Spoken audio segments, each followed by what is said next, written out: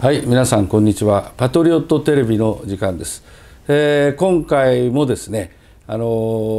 村博文政調会長にですね、ゲストで、お話をしていただきたいということでございます。で、今回もこの新しい本ですね、GDW興国論、幸福度世界一の国へを中心にですね、お話をしていきたいと思います。どうぞよろしくお願いします。よろしくお願いします。ありがとうございます。で、今日はですね、ズバリその政治家下村博文に迫ると、いうことでいきたいと思うんですが、意外とですね、こうやって見ますとね、なんか平々凡々とねなんかあんまり苦労しないでね政治家になっている雰囲気あるんですが、実はそうでないんですね。びっくりしましたというか、話を聞いて驚いたんですが、なんか9歳の時にお父さんが交通事故で亡くなられたと、いうことですよ。まさにその母子家庭でそうやってこう育ってこられたわけですけど、まずその辺のところから、なかなか話しにくいと思いますけどね。しかし平々凡々ではなかなかこういうこの下克上の世界でね今政治はそうですね、政治家としてはねやっていけないとは思うんですけども、よく要するにそんなに苦労しないでね、なんか2世3世のようなとこのお坊ちゃんだったんじゃないのみたいなね、そういう感じで見えるんですよね。苦労がその外に現れないという、そうですね、偉いところだと思います。そうですね。それで今せっかくのお話ですからね、自慢するわけではありませんけども、いや本当にね、もう子供時代はもう貧乏のどん底の生活をしたんですね。今選挙区は東京板橋11区なんですけどね、もともと板橋で生まれ育ったわけでもないし、群馬ですってね。群馬もね、群馬の人もよく知らないぐらいのね、山の中でね、倉渕村っていうところで生まれました。今はね、もう過疎で九州合併して高崎市になったんですけど、高崎市ね、9歳まで倉渕村、その後15歳中学卒業するまで春名町、これも過疎で、春名湖がありますね。そうそう、春名湖のことですね。今高崎市になりましたけどね。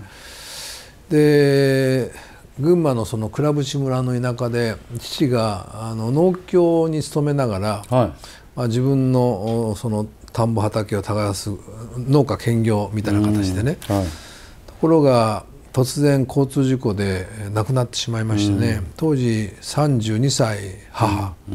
それから下の弟が5歳と1歳でですね、で昭和38年で相当昔なもんですから、今はいろんな保険制度とかね、ありますけど、当時は全くなかった。いきなりその父親が亡くなって、貧乏のどん底になって、で近くの民生委員の方が母のところに来てですね、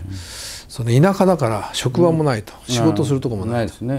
ただ自分の家で食べるぐらいの田んぼや畑ぐらいあったけど、それだけじゃとても生活していけないと。で生活保護を受けてね、やったらどうかというふうに来た時に、当時9歳の長男で下の弟たちは5歳と1歳だからわけもわからない、で私に対してね、とにかく自分でですねどっかから仕事を探してきてですね、やるだけやると、でどうしても働けなくなって病気になったりしてですね、したら生活保護を受けるにしても、とにかくやるだけやると、お前その小学校3年生だけ長男だから、一緒に、やってくれというのでね、もう小学生の頃からね、私も田んぼ畑の仕事をしたけども、小学生から、でも母はね、でもそこでは実際ね仕事がなかったもんですから、母の実家が隣の春名町だったんです。で私で言えばおばあちゃんが一人で住んでたんですね。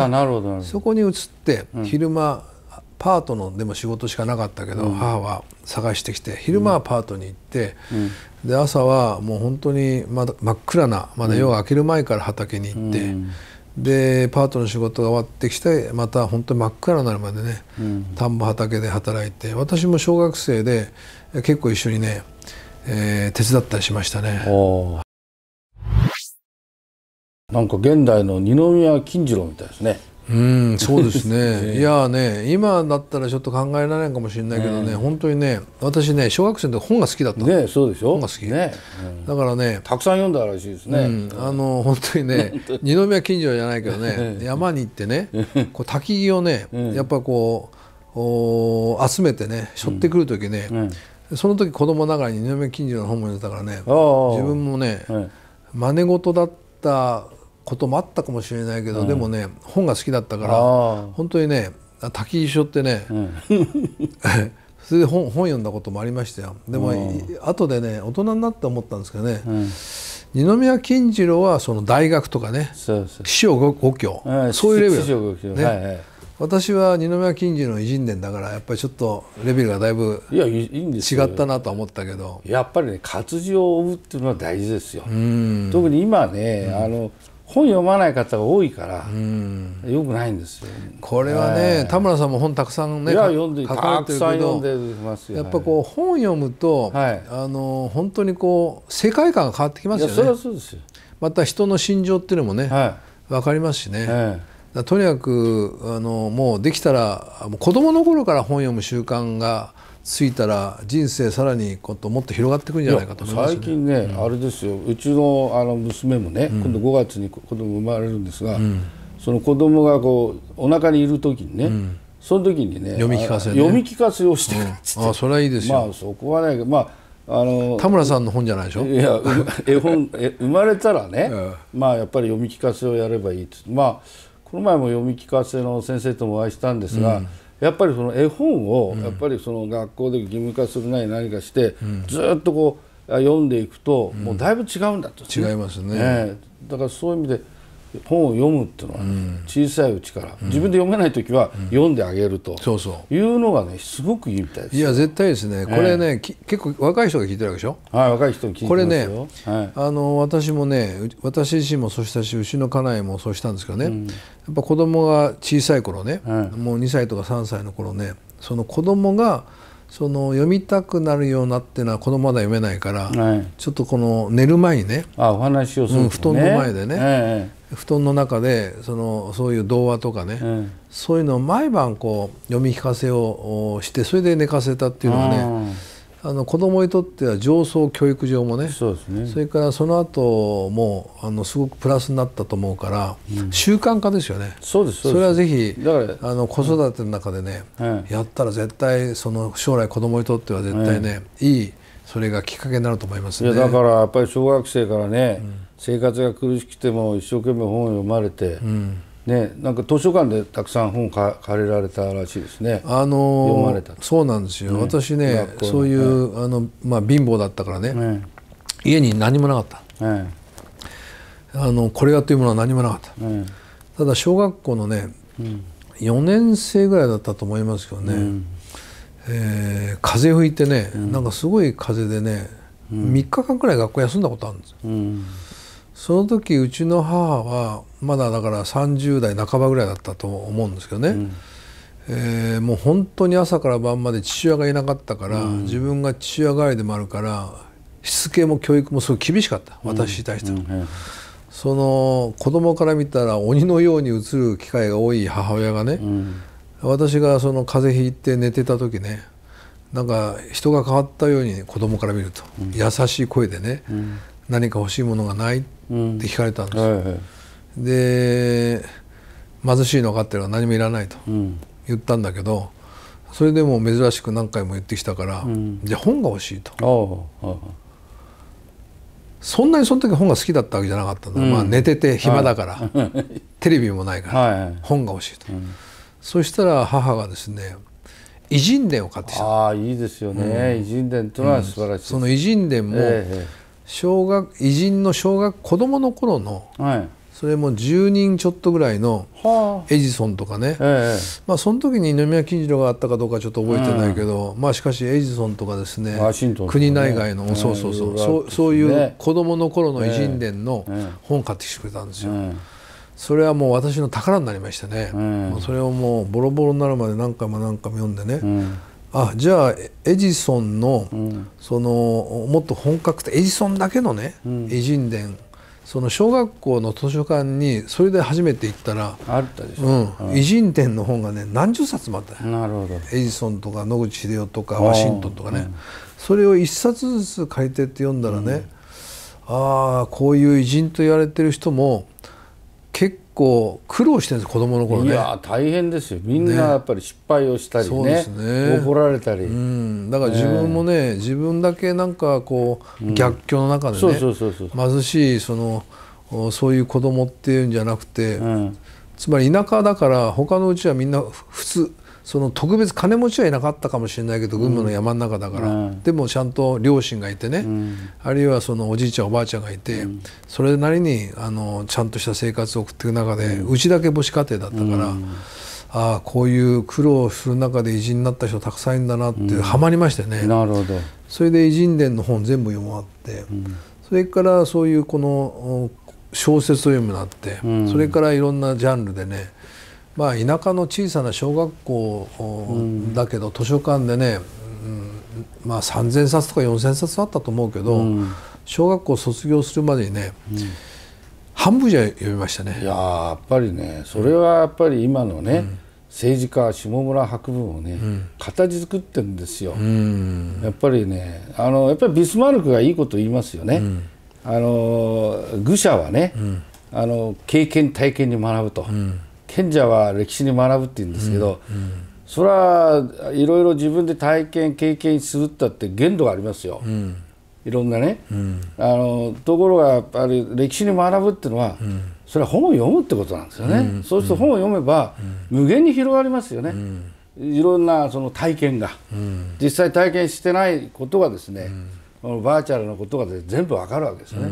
そうするとこういう時にはこうしたらいいとかいうのが分かるわけですから、それはだから本を読んでる人と本を読んでいない愚者の違いってそこですよね。いやそんな偉そうなこと考えてたわけ当時ね。いや結論的にはそういうことだと僕はね、思いますよ。ただこう聞いてる人でね、もしあんまり本今まで読んだことなかったとかいうのがあれば、いう方がおられればね、ちょっとね本読むきっかけについてね、ちょっとお話したいんですけどね、私はね、自分でね本を読むことが楽しみを作ったんですよ。わかりますわかります。例えば土曜日だったらね、学校早く終わるでしょ。で自分でねこう好きなお弁当を自分で作ってね、でもうポツンと一軒家みたいなうちに住んでたんですよ。近くの家まで500メートル離れてはね、で裏山がありましてね、裏山ですごく景色がいいところがあって、でそこにねお弁当ハイキング気分で行ってね、そこで好きな本を読むということで自分をねどんどんハマるように今から考えると作って、本読むのは楽しいことなんだと。これ実際ユダヤ人は子供に本を物心つかない時に読み聞かせの時に蜂蜜を舐めさせながら本を読むと、それが子供にとっては本を読む、あるいは本を読み聞かせを聞くのは楽しいことなんだと。そういうのを当時ね自分で無意識にねそういう作ったところがあってね、なんかどんどんハマってたところがありますね。だからそういう工夫すればね、今まで本に縁がない人でも、それから本だってつまんない本もあるかもしれないけど、本当になんか読み出したらね、そうです、当たり外れありますけどね、分かってきますよね、読んでいくと。もう徹夜してでも読みたい本ってありますよね。それが私すごく講じちゃってね、高校生の頃はねやっぱり学校の図書館で本借りてね、もうハマり始めてね、もう朝まで本を読んでね、次の日学校サボったっていうの